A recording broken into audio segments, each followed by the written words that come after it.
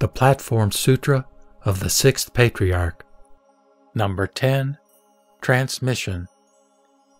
One day, the Master summoned his disciples Fa Hai, Chi Cheng, Fa Ta, Shen Hui, Chi Chang, Chi Tung, Chi Chi, Chi Tao, Fa Chen, and Fa Zhu, and said, "You are different from other people. After my extinction, you should each become a master in a different region. I will now teach you how to preach the Dharma without losing the fundamental doctrine. First, you should discuss the 3 categories of the teaching and the 36 responses of active functioning. Coming out and going in transcend the 2 extremes. In preaching all the Dharmas, do not depart from the self-nature. If suddenly someone asks you about the Dharma, say something that will exhaust dichotomies. You should always use the teachings of the responses, such as the mutual causation of coming and going. The dualistic dharmas will be thoroughly eliminated, and the questioner will have no recourse or no place to go. The 3 categories of the teaching are the skandhas, realms, and entrances. Skandhas refers to the 5 skandhas of form, feeling, thoughts, impulses, and consciousness. Entrances refers to the 12 entrances, or ayatana, the 6 types of external sense data of forms, sounds, smells, tastes, tangibles, and dharmas, and the 6 internal sense organs of eyes, ears, nose, tongue, body, and mind. Realms refers to the 18 realms, the 6 types of sensory data, the 6 senses, and the 6 consciousnesses. The self-nature is able to incorporate the myriad dharmas and is named the storehouse consciousness. If one activates thinking, it is the transformation consciousness, the generation of the 6 consciousnesses to exit the 6 senses and see the 6 types of sensory data. Thus are the 18 realms. All of them are functions that are activated from the self-nature. If the self-nature is false, it activates the 18 falsely. If the self-nature is correct, it activates the 18 correctly. If the functions are bad, then they are the functions of sentient beings. If they are good, then they are the functions of a Buddha. On what do the functions depend? They exist on the basis of the self-nature. The responses include the 5 insentient responses of the external realms, the responses of heaven and earth, the response of sun and moon, the response of bright and dark, the response of yin and yang, and the response of water and fire. These are the 5 responses. There are 12 responses of the words of the characteristics of dharmas, the response of words and dharmas, the response of being and non-being, the response of form and formless, the response of with characteristics and without characteristics, the response of defiled and undefiled, the response of form and emptiness, the response of motion and stillness, the response of pure and impure, the response of ordinary and sage, the response of monk and layperson, the response of old and young, the response of large and small. These are the 12 responses. There are 19 responses of functions activated from the self-nature. The response of long and short, the response of false and correct, the response of stupid and wise, the response of the foolish and sagacious, the response of disruption and concentration, the response of compassion and ill will or poison, the response of morality and transgression, the response of straight and crooked, the response of real and empty, the response of steep and level, the response of the afflictions and bodhi, the response of permanent and impermanent, the response of commiseration and injury, the response of joy and anger, the response of generosity and stinginess, the response of advancement and regression, the response of generation and extinction, the response of the Dharmakaya and the physical body, and the response of the Nirmanakaya and the Sambhogakaya. These are the 19 responses. The Master said, "If you understand how to use these 36 responses, you will be able to explain the teachings in all the sutras. Exiting and entering transcend the two extremes. The self-nature mobilizes the functions. When speaking with people, externally, you can transcend characteristics within characteristics, and internally, you can transcend emptiness within emptiness. Those who are entirely attached to characteristics will increase their false views. Those who are entirely attached to emptiness will increase their ignorance. Those who are attached to emptiness will slander the sutras. Just speak and do not use written words. Suppose you do not use written words. If there are also people to whom you should not speak, just say as follows, quote, "This is the characteristic of written words." You may also say, quote, "I simply speak, but do not posit written words." This is not to posit written words. They are also written words. Hearing someone preach, you may revile them, saying they are attached to written words. You should understand that you may be deluded yourselves and also revile the Buddhist sutras. You must not revile the sutras, which is a transgression immeasurable. You may be attached to characteristics externally and teach that one should seek the truth. Or you may extensively establish training centers and preach about the errors of being and non-being. Such people will not be able to see the nature for eon after eon. Simply listen and cultivate according to the Dharma. Also, do not think about the 100 things and be impeded with regard to the enlightenment nature. If you listen to this explanation and do not cultivate, you will, on the contrary, generate false thoughts.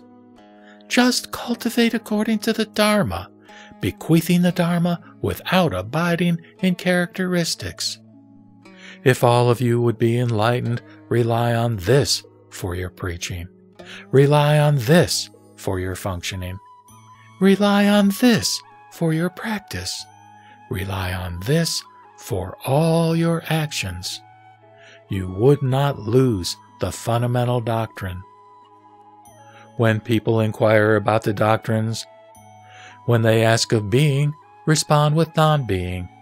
When they ask of non-being, respond with being. When they ask of the ordinary, respond with the sagely.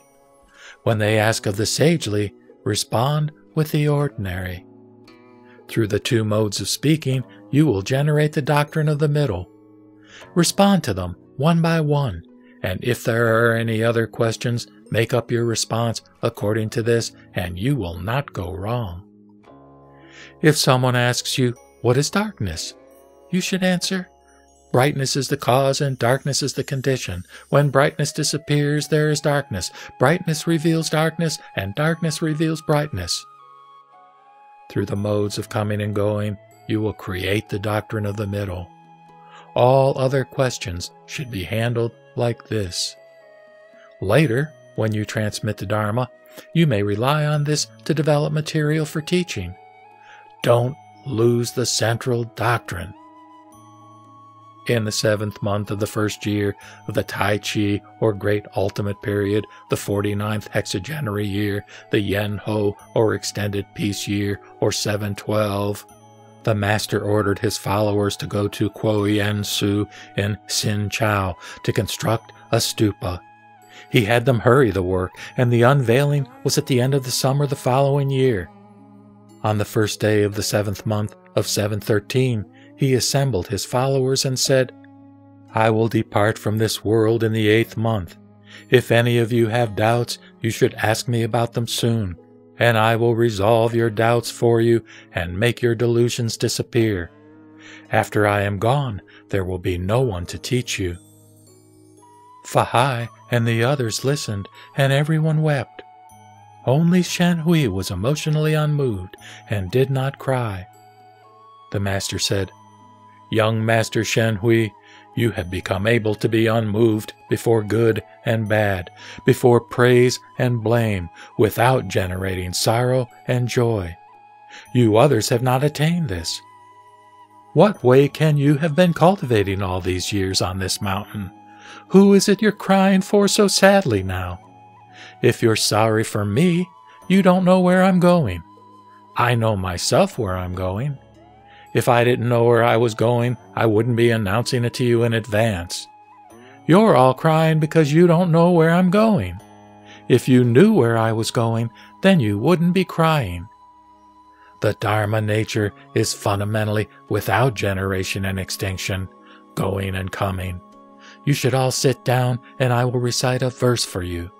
It is called the verse of the true and provisional and motion and stillness. You should recite this verse with the same meaning as mine. You should cultivate according to this, without losing the central doctrine. The assembly of monks bowed and requested that the master recite the verse. The verse went, "All things are without any truth. Do not see them as true. If you see the true, this is for what you see to be completely untrue. If you are able to possess the true yourself, transcend the provisional, and your mind will be true. If you do not transcend the provisional in your own mind, you will be without the true, for where could the true be located? If you are sentient, then you are able to move. That which is insentient is immobile. If you cultivate the practice of motionlessness, you become identical to the immobility of insentiency. If you are seeking the true motionlessness, then realize that there is a motionlessness of motion. Motionlessness is motionlessness. Insentient objects lack the seeds of Buddhahood. If you are able to discriminate well characteristics, the cardinal meaning of Buddhism is motionlessness.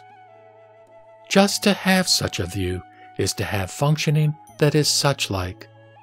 I am telling you, students, make an effort and be careful. Do not in this gateway of the Mahayana grasp onto the wisdom of birth and death. If you can correspond to the truth upon hearing these words, then we may discuss the doctrines of the Buddha together.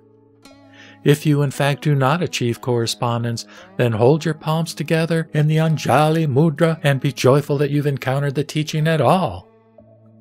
This teaching is fundamentally without disputation, for disputation leads only to errors. To grasp and oppose and dispute the teaching is for one's nature to enter into birth and death. After the assembly heard Huineng speak this verse, they all did obeisance. Everyone there understood the master's point, and they all composed their minds and became determined to cultivate in reliance on the Dharma without any further disputation. Realizing that Great Master Huineng would not remain in the world for long, the elder Fahai bowed once more and asked, "After your reverences enter nirvana, to whom will the robe and Dharma be bequeathed?" The master said, "There is a summary in circulation of my sermon at Tafansu and my teachings up to now, entitled Platform Sutra of the Dharma Treasure. You should all protect this text and transmit it. In your saving of the myriad living beings, you should rely on only these sermons. This is called the correct Dharma. I have preached the Dharma for you now, but I will not bequeath the robe. This is because your roots of faith are mature. You are definitely without doubt, and you are able to undertake the great affair. In accordance with the intention of the former Patriarch, Great Master Bodhidharma, in the bequest of his final verse, the robe should not be transmitted. His verse went, I originally came to this land to transmit the Dharma and save deluded sentient beings. A single flower opens into 5 leaves, and the fruit will appear of itself." The Master said further, "Good friends, you have each purified your minds and listened to me preach the Dharma. If you wish to achieve the planting of the roots of wisdom, you must master the samadhi of the single characteristic and the samadhi of the single practice. If in all locations you do not reside in characteristics, if within those characteristics you do not generate revulsion or attraction and are also without grasping or rejecting, If you do not think about matters such as the creation and destruction of personal benefit, and if you are relaxed and quiet and emptily melded with the pallid and simple, this is called the samadhi of the single characteristic. If in all your walking, standing still, sitting, and lying down, you have a pure and unified straightforward mind, not moving from the place of enlightenment, truly creating a pure land, this is called the samadhi of the single practice. Those who accomplish both samadhis are like the earth bearing seeds, which it stores and nourishes during their maturation into fruit. So is it with the samadhis of the single characteristic and single practice. My preaching the Dharma to you now is like the timely rains that moisten the great earth, and your Buddha natures are likened to the seeds. Encountering this watering, your Buddha natures will all begin to grow. Those who partake of my meaning will definitely attain Bodhi. Those who rely upon my practice will certainly realize the wondrous fruit. Listen to my verse, which says, "The mind ground stores the various seeds, which all sprout through the universal rain. With the flower of sudden enlightenment, intelligence is ended, and the fruit of Bodhi forms of itself." After the Master spoke this verse, he said, "The Dharma is non-dual, and the mind is likewise. The way, or Tao, enlightenment, is pure, and without the various characteristics. You should all be careful not to contemplate purity, or make the mind empty. The mind is pure, and cannot be grasped or rejected. You should all make an effort. Go well according to your needs." The members of the congregation then bowed and dispersed. On the 8th day of the 7th month, Great Master Huineng suddenly addressed his followers, saying, "I am going to return to Jinjiao. Get a boat ready, quickly." The large congregation then cried out, trying their best to get him to stay. The Master said, "The appearance of the Buddhas is like their manifestation of nirvana. Where there is coming, there must be going. This is an everlasting rule. There must be some location to which this skeletal form will revert." The congregation said, "When you leave here, how soon will you return?" The Master said, "Leaves fall and revert to roots. I cannot say when I will return." They asked further, "To whom has the storehouse of the eye of the correct Dharma been transmitted?" The Master said, "Those who are enlightened have attained it. Those who are without mind have penetrated it." They asked again, "Won't there be some difficulties in the future?" The Master said, 5 or 6 years after my nirvana, a person will come to take my head. Listen to my prediction. On the head, cultivating intimacy. In the mouth, a need for repast. Encountering the difficulty of sufficiency. With willows, the officials." Huineng also said, 70 years after I go, 2 bodhisattvas will come from the east, one a monk and one a layman. They will simultaneously establish my teaching and make it flourish, decorating the monasteries and making many transmissions." The members of the congregation asked, "We do not know through what generations the transmission has proceeded from the appearance of the Buddhas and Patriarchs of the past. Please reveal this to us." The Master said, "The ancient Buddhas have responded to the world in numbers unmeasurable and beyond calculation. For the moment, however, we take 7 Buddhas as the beginning. Vipassana Buddha, Sikhin Buddha, and Visvapu Buddha of the ornamentation eon of the past, and Krakyuchanda Buddha, Kanakamuni Buddha, Kashyapa Buddha, and Sakyamuni Buddha of the present auspicious eon. These are the 7 Buddhas. Taking Sakyamuni Buddha as the first of these 7 Buddhas, the transmission is as follows. Number 1, the honored one, Mahakasyapa. Number 2, the Honored One Ananda. Number 3, the Honored One Sanavasa. Number 4, the Honored One Upagupta. Number 5, the Honored One Diktika. Number 6, the Honored One Misraka. Number 7, the Honored One Vasumitra. Number 8, the Honored One Buddhanandi. Number 9, the Honored One Buddhamitra. Number 10, the Honored One Parsva. Number 11, the Honored One Punyayasas. Number 12, the Honored One Asvagosa. Number 13, the Honored One Kapimala.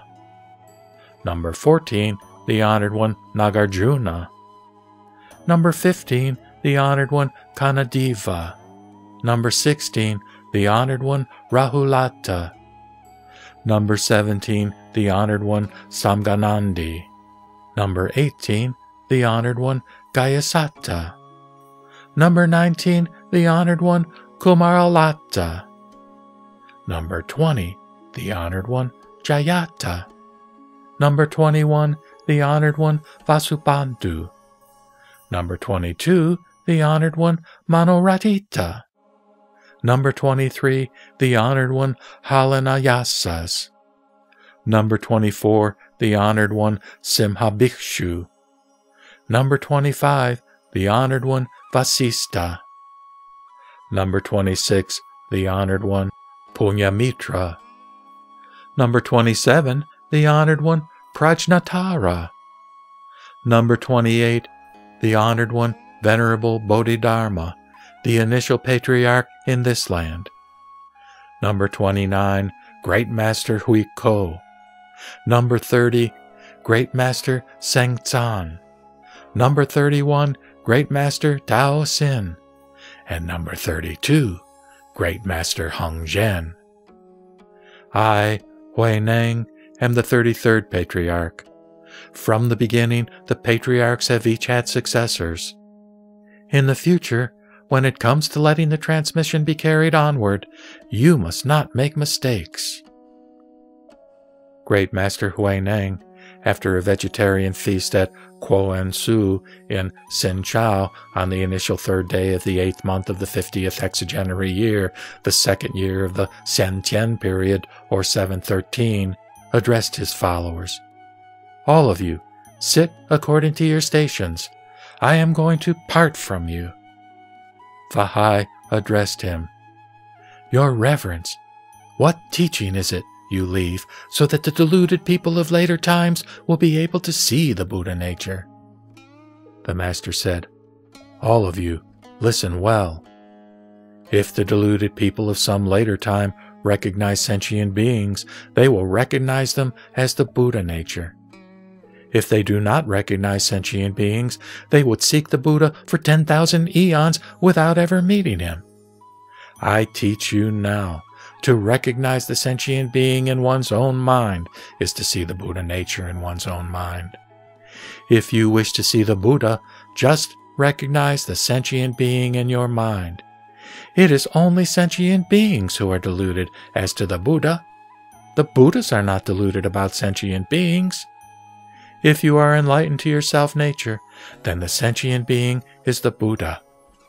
If you are deluded as to the self-nature, then what might be a Buddha is only a sentient being. If the self-nature is universally same, that is, level, the sentient being is a Buddha.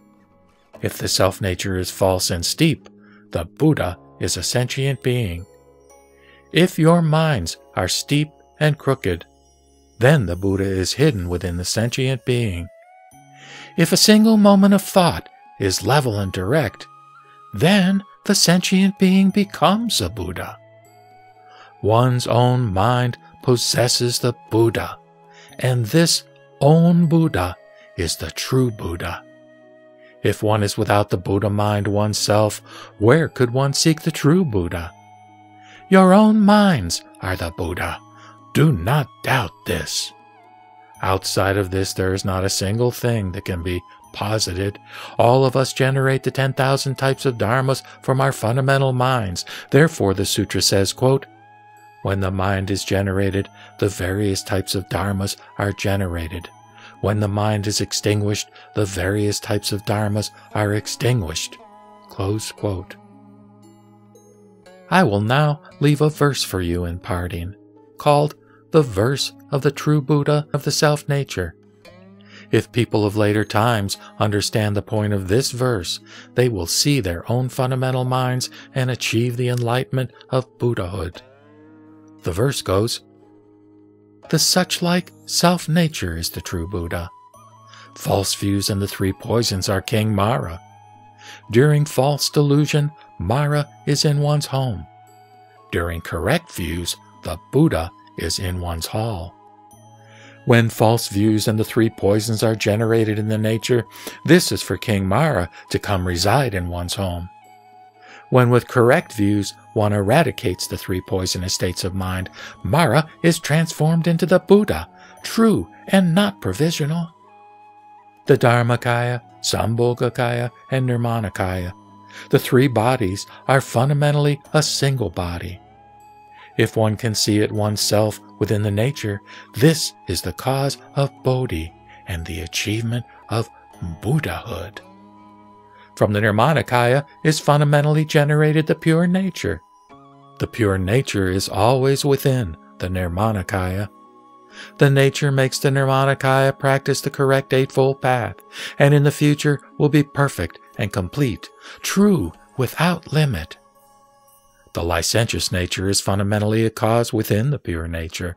To eliminate the licentious results in the body of the pure nature. Within the nature, you should all transcend the 5 desires. In the instant that you see the nature, they are true. If you have encountered the sudden teaching in this lifetime, become enlightened immediately to the self-nature and see the world-honored one. If you cultivate by trying to become a Buddha, you'll never know where to seek for the true. If you are able to see the true in your own mind, having the true will be the cause of your achieving Buddhahood. If you do not see the self-nature, but seek the Buddha externally, every activation of your mind will be that of a big fool. This sudden teaching is being left for you now. But you must cultivate it yourself in order to save others. I tell you, future students of the way, if your view is not like this, you will come to great sorrow. After the Master spoke this verse, he announced, you may all stay here, but after my nirvana, do not become upset and cry tears like rain. Those who accept condolences from others or wear mourning clothes are not my disciples and are not following the correct Dharma. Just recognize your own fundamental minds and see your own fundamental natures, which are neither moving nor still, neither generated nor extinguished, neither going nor coming, neither correct nor false, neither abiding nor going. I am afraid your minds are deluded, and you don't understand my meaning. I will tell you again in order to make you see your natures.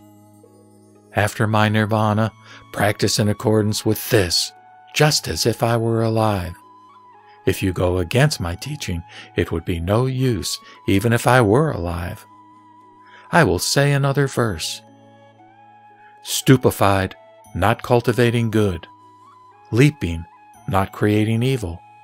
Serene, eradicating knowledge. Vast, the mind unattached. When the Master finished saying this verse, he sat upright until the 3rd watch of the night. Suddenly he announced to his followers, I am going. And peacefully he went. At the time, a strange fragrance filled the room. A white rainbow touched the earth. Trees in the forest changed to white, and the birds and animals cried out. In the 11th month, the officials of the three prefectures, Guangzhou, Shaochao, and Xinchao, the monks and the lay people, argued over who was to receive the master's body. Since they could not decide, they burned incense to gain a portent, saying, "The smoke from the incense will indicate the directions in which the master's body should return." The smoke from the incense connected directly to Cao Qi. On the 13th day of the 11th month, the master's casket and the robe and bowl he had transmitted were returned to Cao Qi. In the 7th month of the next year, the casket was opened, and the disciple Fang Pian spread incense paste on the master's remains. Remembering the prediction about taking of the head, they lacquered the master's neck with metal sheets and placed it in his stupa. Suddenly, a white light appeared from inside the stupa that went straight up to heaven. 3 days later, it began to dissipate. The prefect of Shaochao memorialized about these happenings, and an edict was promulgated for the establishment of a stele, recording the master's spiritual activities. The master was 76. He received the transmission of the robe at age 24, and offered up his hair to become a monk at age 39. He preached the Dharma to benefit sentient beings for 37 years and transmitted the Dharma to 43 people. The number who became enlightened and transcended the state of unenlightened ordinary person cannot be known. The robe that was transmitted by Bodhidharma as an emblem of the faith, which was of Chu Swan cotton from the western region, a precious bowl of polished manava given by Emperor Zhengzong, the image of the master sculpted by Fang Pian, and his religious implements are stored forever at the training center at Paolinsu. This platform sutra has been transmitted in order to make manifest the central doctrine, to disseminate the triple treasure, and to benefit all living beings. End of the Platform Sutra of the Dharma Treasure of the Great Master, the Sixth Patriarch. After the year 1979, under the wishes of Master Fo Yuan and Zhao Puchu, Zi Zongzun ordered the restoration of Huineng's physical body. Huineng, the sixth patriarch of Chan Buddhism, 638 to 713.